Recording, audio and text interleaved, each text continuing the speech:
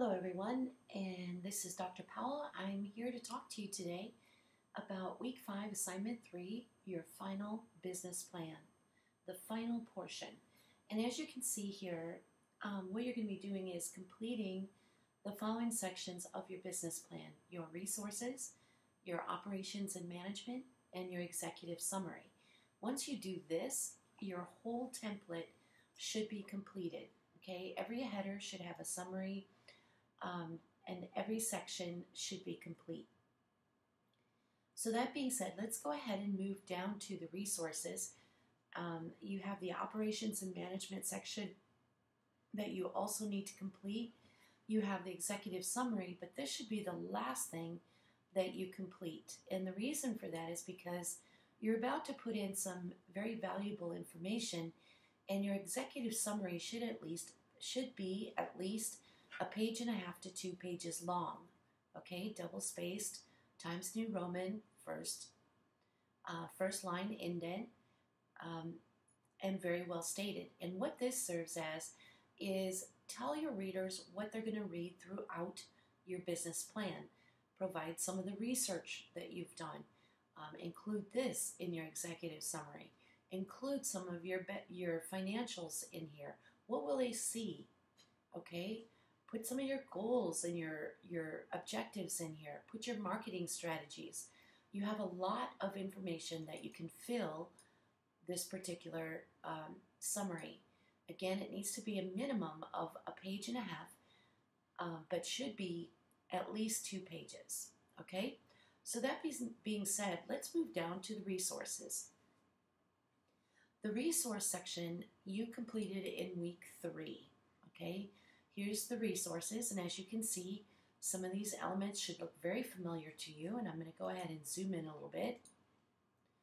Okay, we have the resources, we have overview, we have associations, specialty groups. Some of these resources are grouped together. You have business resources, information, continuing education, and then you have these other items that all require 250 word summaries. All right, so that being said, let's get to it. The first thing I want to do, remember, every header has to have a summary. What you're going to put here is your week 3, assignment 2, part A. And part A, let me get my Word document here.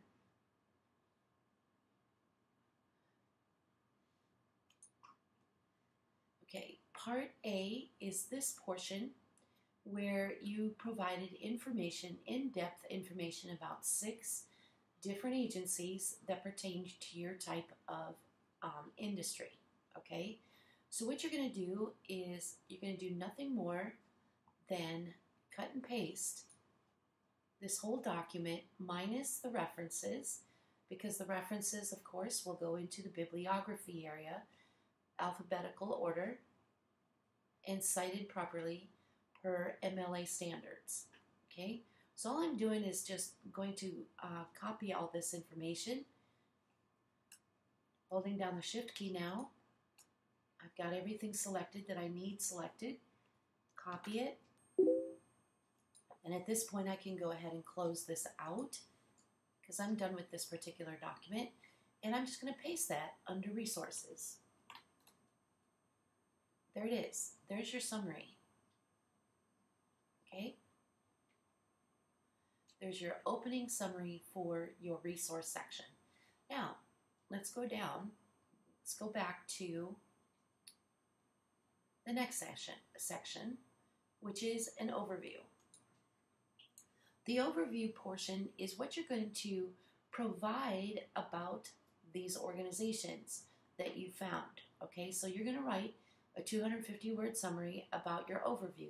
Just like the executive summary, it is an overview of where the executive summary is of your whole paper.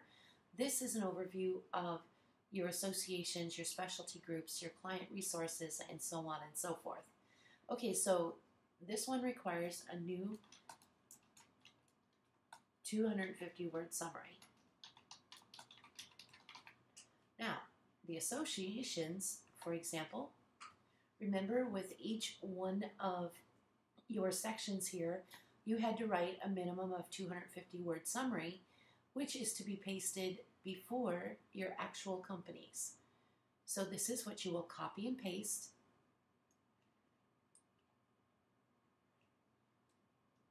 Along with the companies, copy it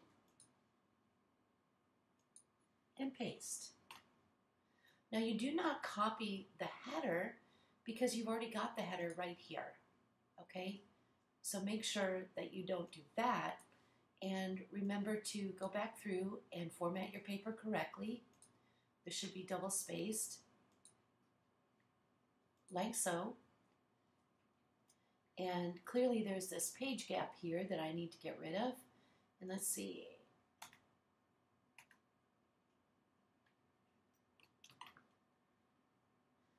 And what you can do, let me minimize this paper a little bit or resize it a little bit so you get to see the whole thing here. And down here you have what's called different views, okay? And when something like this happens where you have this large gap, it's actually pretty easy to fix. All you have to do is click on the outline view, like so, okay? And you'll see that the reason for that is because there's a section break in there. Let me go ahead and zoom in so you can see it better, like so, okay? So what I'm going to do is I'm going to isolate this so that I can select it, like so, just moving my cursor to the left and hitting delete. And again, I'll hit delete to get rid of the extra spacing. Now, if I go back to print layout view, you'll see that gap is gone, okay? So everything's tightened up and everything looks good. So you're going to follow this process for each one of these sections here, okay? And when you get down to the continuing education, same thing. Copy and paste your summary, put the name of the companies, but then each of these indeed will need a new 250-word summary. Then once you do that, all these references that you have provided for your research, like all these here, they need to get fed in on your reference list and bibliography page. Now, when you get to this point, the reference list and bibliography should be on its own page. It should start on its own page. So at this point, you want to go in and choose Insert, Break, and choose Page Break. Once you do that, the reference list is where it needs to be. So now with your references, you're going to have to put them all in alphabetical order. And the one thing that you don't want to do, I noticed that there's a couple of repeats here. So of course we don't need these. I'm going to get rid of them.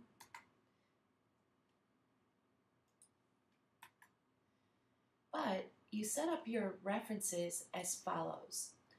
Go ahead and highlight your reference, and you want to make sure that they are single-spaced with a double space in between each one. But not only that, you want to go under Format Paragraph, and you'll see this dialog box. And this dialog box is the same for both a Mac and PC. So what you want to do is, under the special, you want to choose Hanging Indent. Okay, and once you do that, make sure your line spacing is set to single, and say OK. Okay, so the problem here is that it actually messed up the formatting, but this is all I need to do. I need to put my cursor at the beginning here and just hit the backspace. Same here. Okay? And remember, there's a double space in between each one of your references. Okay? So this is how they officially need to be set up. So each one of these would now go get fed into this. So you should have, in a lot of cases, your business plan could end up to be about 60 pages long. Okay? You should have at least a minimum of 3 to 4 pages worth of references from the research from your marketing section to your assignment week 3 A2, along with any other research that you did within your business plan. Okay, once you get this done and you've gotten your whole paper completed, the next thing that you need to do is go ahead and save it per the assignment requirements, and then you will turn it in to turnitin.com. By the time that you review this video, I will have created a spot for your class. You will sign in using your school email and submit your paper once it is completed for week 5 A3. Okay? Once it is completed, once it is completely filled out, do not upload any incomplete projects to Turnitin. Then, once you've done that, wait a few minutes for your similarity score. If your similarity score is 10% or higher, you will need to review any of the errors that Turnitin found on your paper. Okay, once you fix those errors, there will be a spot in Turnitin for a revision. Turn it in, wait for your similarity score. Okay, and then at that point, after you've corrected your document, then you can turn around and turn it in for week 6, assignment 1, your final project. All right, so if you have any questions, don't hesitate to call me, email me, post questions under the professor thread, and I'll be happy to help. So thank you so much.